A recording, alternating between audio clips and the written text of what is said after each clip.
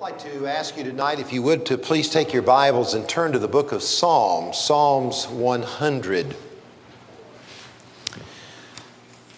A report was done on what was the most popular book in all the Bible that Christians turn to read.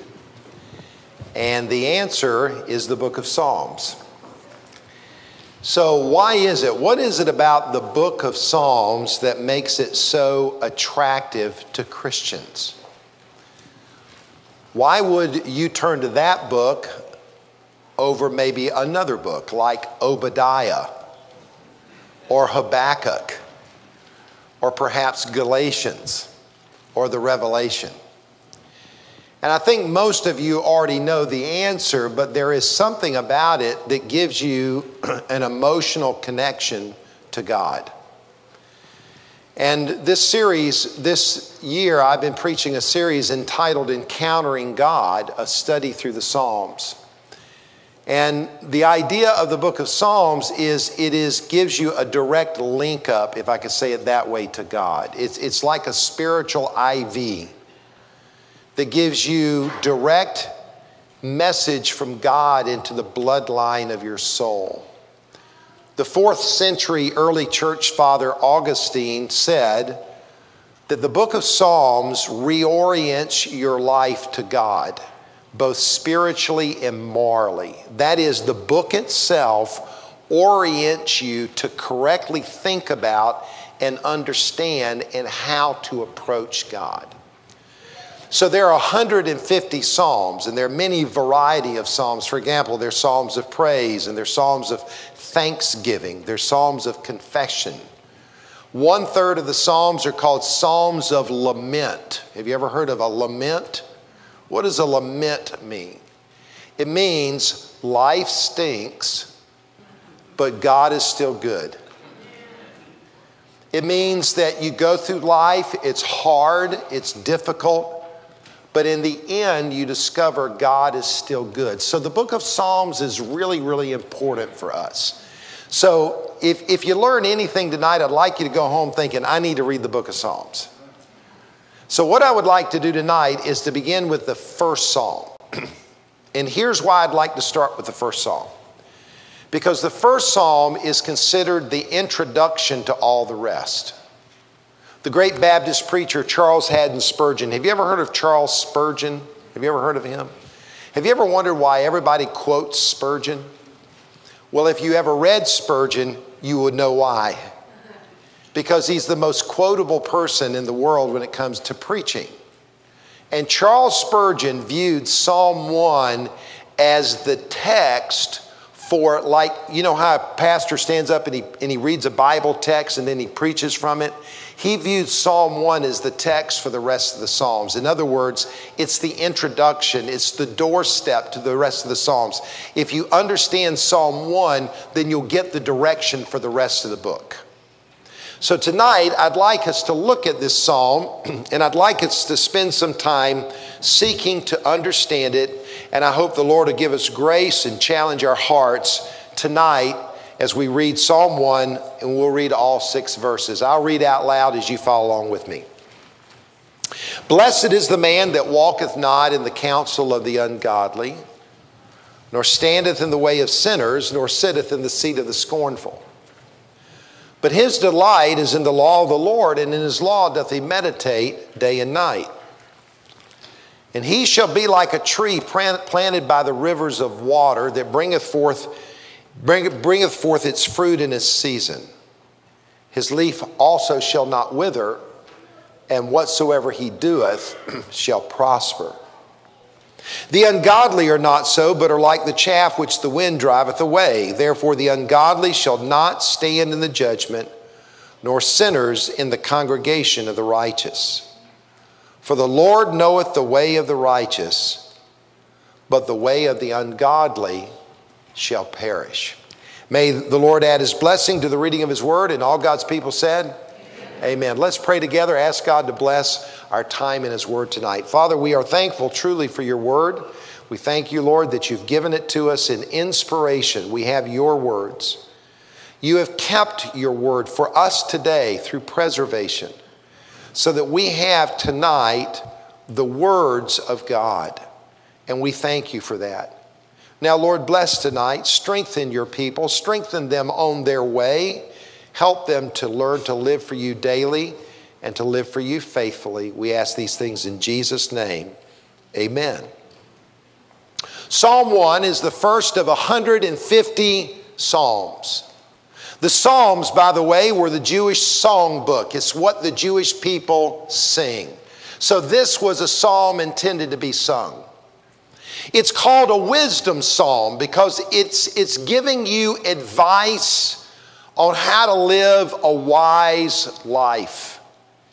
And as we begin the psalm tonight and as we look at it, what's very interesting to me is that we are surprised to discover that in the very beginning of this psalm, the writer named King David, who wrote a good portion of the Psalms, addresses the deepest desire of the human heart.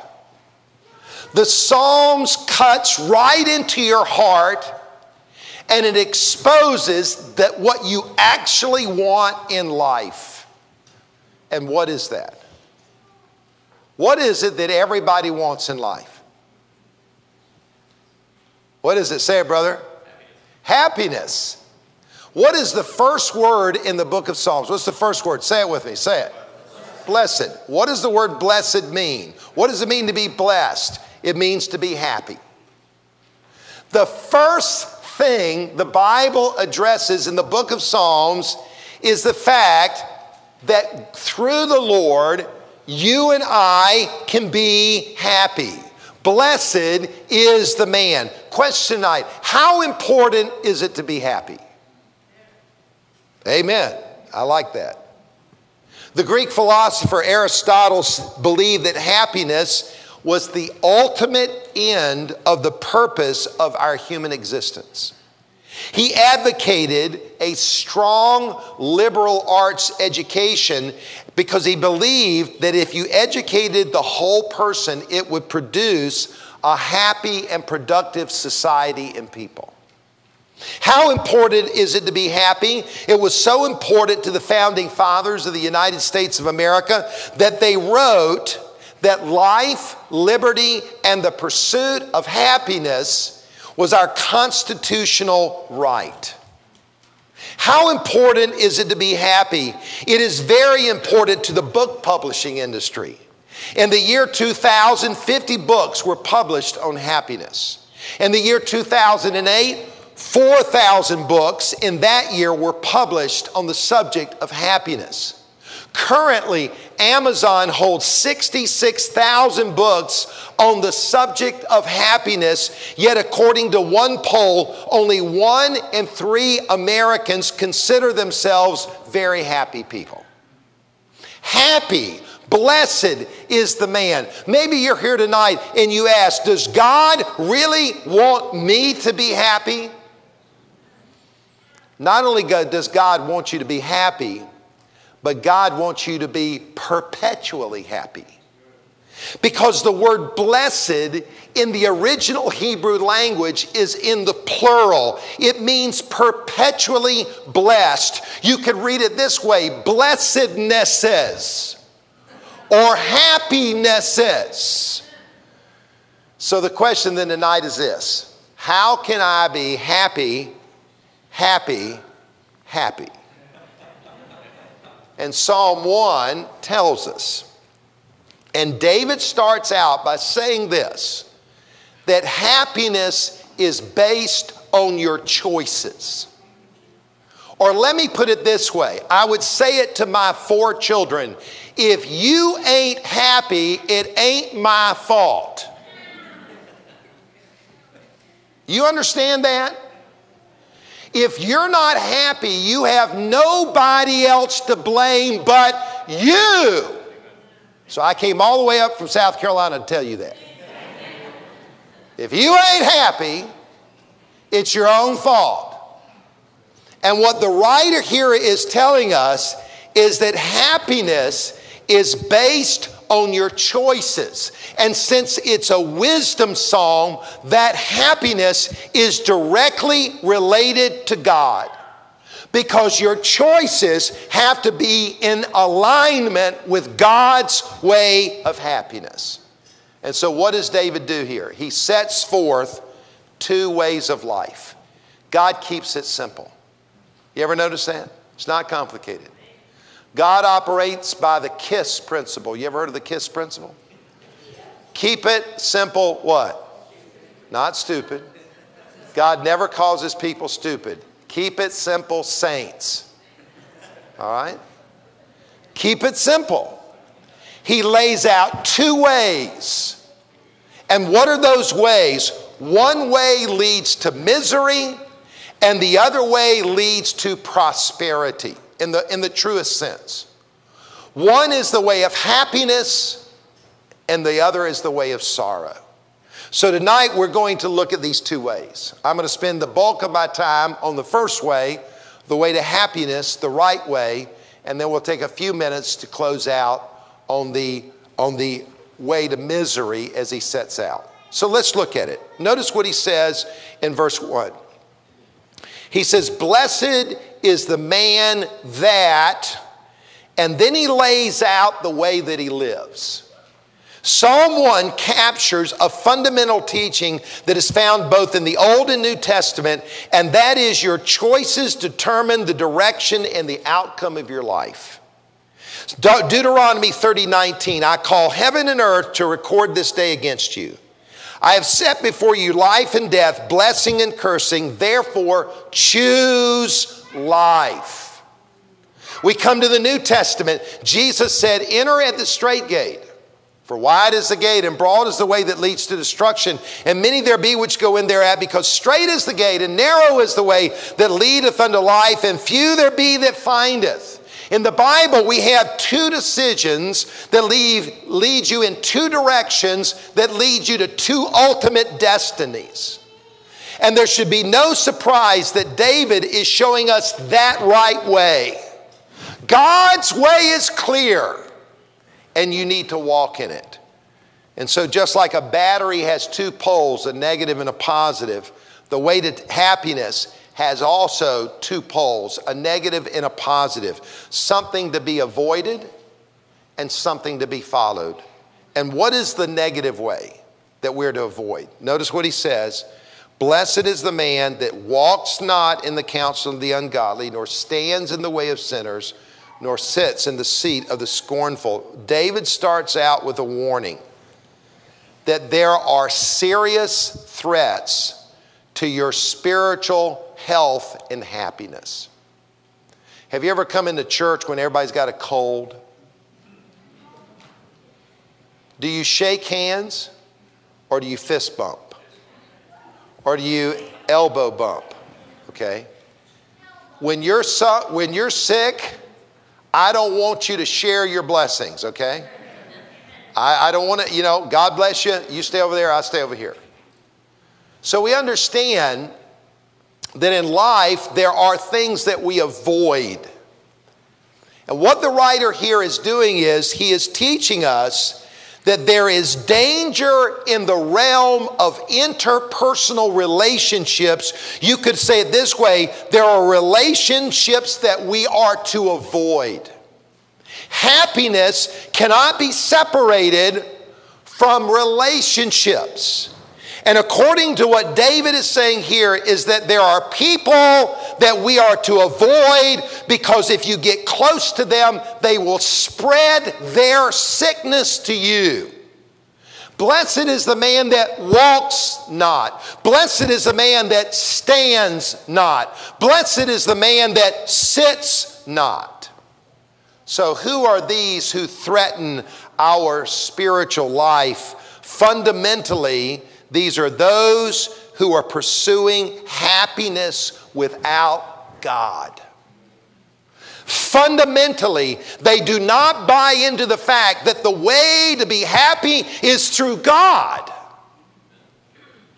I've been the president of Bob Jones for 4 years, and I work in a college all week, and on Sundays I go to church. People ask me, does it bother you to go to church, to different churches every weekend and then go back to work on Monday? And my answer is absolutely not. Let me tell you something. I get to go to church. I have to go to work on Monday. You understand what I'm saying? Pressure is not Sunday morning. Pressure is Monday morning. I love coming to church. Why? Because this is the people of God. I don't go to bars on Saturday night. I go to church on Sunday morning. To me, happy hour is Sunday morning. You understand what I'm talking about? So I have discovered that happiness and joy and peace is found in the presence of the people of God. What he is saying is this: there are those people that you are to avoid. These are those who believe that life is about satisfying and fulfilling their own self-centered dreams. With regard to God, his ways are ignored, scorned, or held in contempt. To them, the moral law of God is to be treated as irrelevant, archaic, and unintelligent. David called these people ungodly, sinners, scornful. He says their influence is insidious. It is powerful. It starts out with a simple walk. You hang out together. Soon their influence starts to rub off on you, and you find yourself beginning to agree with their values and their direction. It then leads to standing with them. You now begin to associate, identify with them. You are becoming like them. Finally, you become one of them by joining them and sitting with them. Friendships can be a dangerously slippery slope that can spiral downward towards destruction. And the irony of those who pursue happiness without God is that they never find it. It's an elusive dream like a mirage in the desert. So the psalmist is saying that the way to happiness is by decisively avoiding negative, toxic influences of the world. I read the story about a man who dialed a wrong number one day, and he got the following recording. The recording said, "I'm not available right now, but I thank you for caring enough to call. I am making some changes in my life. Please leave a message after the beep. If I do not return your call, you will know that you are one of the changes." One of the happiest and most important decisions I ever made in my life after I became a Christian was to change the influences of my life. You know, for the child of God, let me tell you something, my friend, for the child of God, the place of your social life ought to be the local church. You know where I met my wife? In church, brother. In church. You know where we got married? In church. You know where all my best friends are? In church. Fact is, I was an evangelist. You know where our house was? In the church parking lot.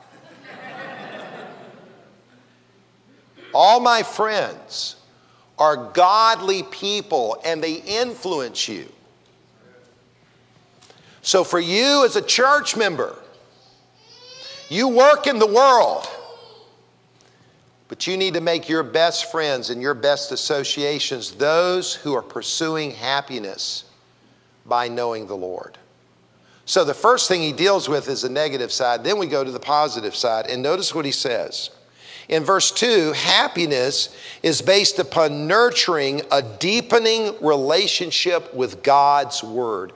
But his delight is in the law of the Lord. A happy man has discovered that the Bible is a continual and a perpetual source of pleasure. What do you delight in? No. I mean, what do you really like? What is a delight to you? I don't have too many things in my life that I delight in. I have a lot of things I have to do. You understand what I'm saying? But delight, I delight in good coffee. Life is too short to drink bad coffee. Okay? I'm a coffee snob. I like good coffee, expensive preferably. Okay? I grew up playing sports, so I like sports. I have one sport I like in particular. I played it in college. I coached it. I love soccer. So I'm a soccer fan. And of course, if you're a real soccer fan, that means you like European soccer. Okay? So I have a favorite team. My favorite team is in England. It's not Chelsea. That's a girl's name. It's Manchester United. Anybody here Manchester United fan? Anybody here dislike Manchester United? How many of you really don't even know what they are? Okay, that's the rest of you. All right. So the wonderful thing today in the United States of America is that every Saturday I can watch Manchester United play. And thankfully, they play 38 weeks out of 52. So every Saturday, if I'm not available to watch it, I have this wonderful blessing. It's called DVR. And I will DVR the game, and I'll go home and watch it later on. And I sit there, and I delight in it. I also delight in music. I love music. I play a musical instrument. It's called a mandolin. And I traveled on a team, and basically we practiced 2 hours a day. It was my favorite time of the day. Everybody else thought it was work. I thought it was play. And so I play the mandolin, and I can play sacred music. I can play Irish music. I can even go up to a higher heavenly style called bluegrass, and I can play bluegrass music. And you know, I'm at Bob Jones University. Bob Jones University is not known as a bluegrass school. It's very, very classical and proper. You understand what I'm saying? But I found two sisters at Bob Jones University who grew up in a bluegrass family band. And I met them. Their names are Mariah and Madison. I said, I hear you can play bluegrass. And they looked at me and said, yeah. So I wanted to see what they really knew, you know, and you know how to ask the right questions. So I asked Mariah, I said, well, what kind of guitar you got? You know, if she said Yamaha, I went, yeah, you don't know bluegrass. She said a D28. Exactly right. It's a Martin. If you say a D28, you don't need to say a Martin because you already know what it is. So I said, okay. And then they came up to my office one day. I said, I want you to bring your instruments. Come up to my office. And they came into my office, and I closed the door. And I said, what songs do you know? And they started whipping out all these, we call them fiddle tunes, and I know them all. And I said, start playing. They started playing. I got so excited. I grabbed my mandolin, and I started playing.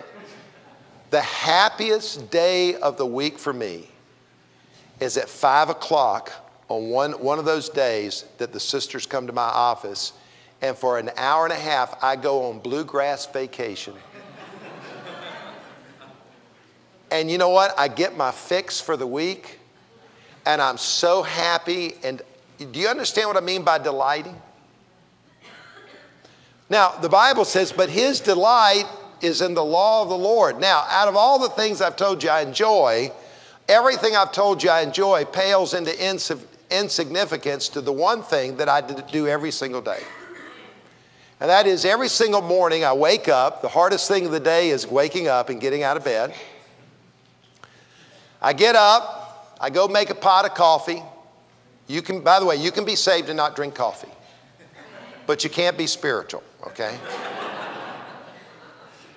And I go and take a shower, and I come back, and I make my coffee, and I sit down, and I've been doing this. I have been doing this now for 42 years. And every morning, I spend the first hour of the day in my Bible. and I love it. I don't like it. I love it. Because I've learned how to read the Bible, and it's like eating ice cream every morning with chocolate cake and whipped cream on top every day. Because I've learned how to read this book in such a way that I discover God and I delight in God and I enjoy God. The chief end of man is to glorify God and to enjoy Him forever. Where is the way to happiness? Folks, it's in this book. I know it doesn't make sense. It doesn't fit the way the world thinks. The world doesn't think happiness is found in reading an old archaic book. But God is saying that the way that you know me is not you trying to figure me out or trying to find me on your own. God has revealed Himself through His revealed Word. And if you read the Bible, if you're a believer and you depend on the Holy Spirit to help you understand the Bible, as you read the Bible, God comes and manifests Himself to you. We all, with open face, beholding as in a glass the glory of the Lord, are changed into the same image. As you read the Lord, in His presence is fullness of joy. You know what's the biggest problem at Bob Jones University? I can tell you what it is. We got 2,800 students, and they ain't all reading their Bible. And I got to live with them. I'm serious. I'm dead serious. That if we don't read the Bible, we really don't get it. And so His delight is in the law of the Lord. So the question then is this: how is it that you learn to delight? What is the pathway to delight? And he tells us here, but his delight is in the law of the Lord, and in His law doth he what? He meditates day and night. What does it mean to meditate? All right? Lots of different illustrations. But let me give you one that makes sense for me. My wife and I, Terry, have been married now 38 years. We have 4 children. And when we do get to take a vacation that we really want to take, okay, I'm not talking about an in-law vacation, a real vacation we want to take. We'll do a big vacation about once every 5 years. And over the years, my wife's favorite place to go is Hawaii. And man, I mean, it's like, you say, why do people like Hawaii? Apparently you didn't go there. You have. All right. You like it? Oh, it's beautiful, man. So, and we're pretty simple. We don't have to have anything fancy. But, you know, there are a couple things we like to do. And, of course, one of them is just to enjoy the countryside. And we like to go snorkeling. So we'll go and rent out for a week a pair of snorkeling equipment. And then we'll just go find a place to go swim, try to, get away from people and just go find a place. And we found a place when we went a couple of years ago. And it's like it's always the last day. You find it the last day. And we found hardly anybody was there. And if you've ever gone snorkeling, you'll understand this. When you look out at the ocean, I mean, after a while, an ocean is an ocean. It's just water. You really don't see a lot. You just see a lot of water. But when you start snorkeling, that is, you drop below the surface, it's like a whole nother world. Especially if the water's clear, okay? We're not talking about what you have up here. We're talking about, you understand. And we found this place and we went out snorkeling, and I'm telling you, it was crazy. We put on our mask, dropped below the surface of the water, boom, there was a giant sea turtle right there, just like floating along, And when you're under the water, it's not like you can carry on a conversation with your wife. You can't go, wow, that doesn't work. So you're underwater, you're just trying to communicate with your eyes going. And it was like you just want to stay under there because you see so many things and you want to gaze at them and be focused on them. What does it mean to meditate? Meditation is not just a skimming through the Bible real fast. It's kind of dropping below the surface with spiritual goggles and looking and studying and thinking about. It's thinking about it. It's asking yourself questions. It's pondering over it. And the more you read your Bible, the more you want to read your Bible. That's the way spiritual appetite works. The more you pray, the more you pray. The more you witness, the more you witness. The more you read your Bible, the more you read your Bible. But his delight is in the law of the Lord, and in his law doth he meditate day and night. It becomes what his default mode is. Day and night means all the time. Today we're living in a technological age, cell phones.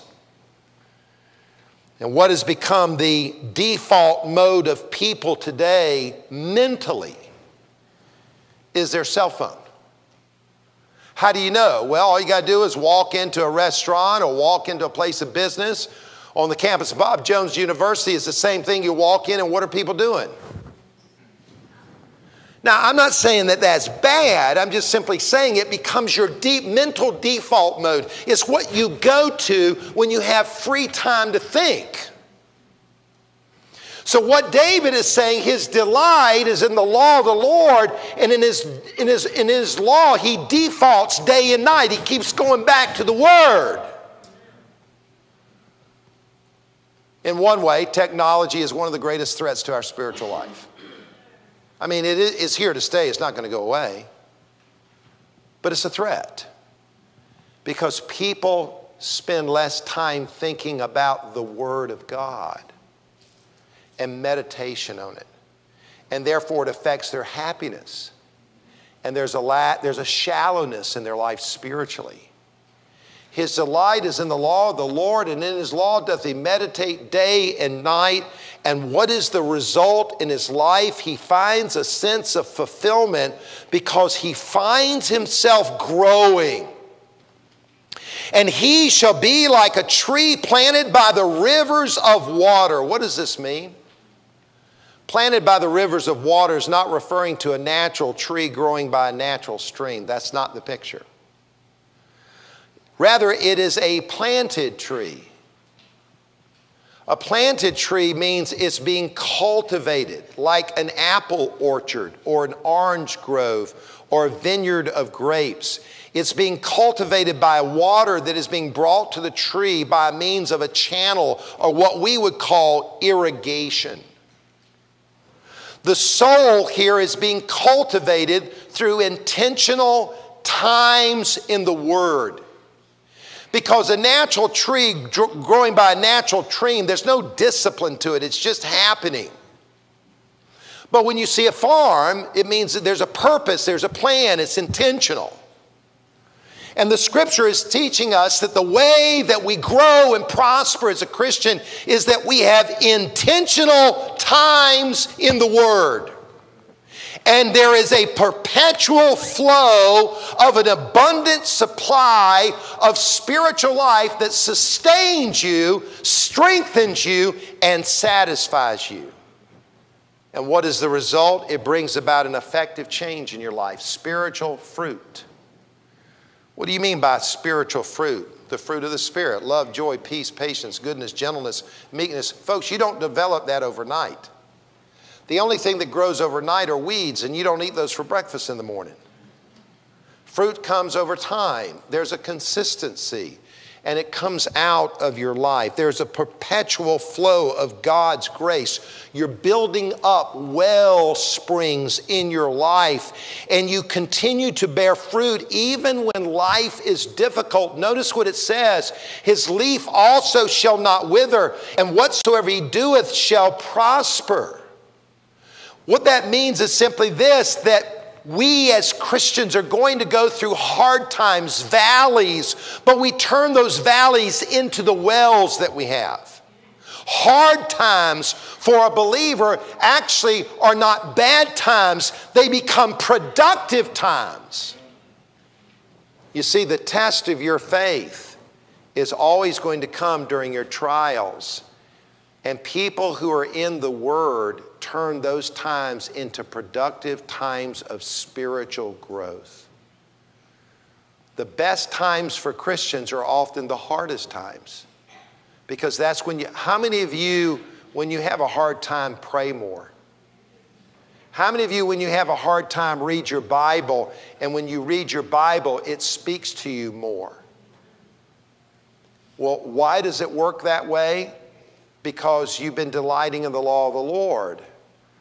And in the times of hard times and difficulty, you will not wither, but you will become strong.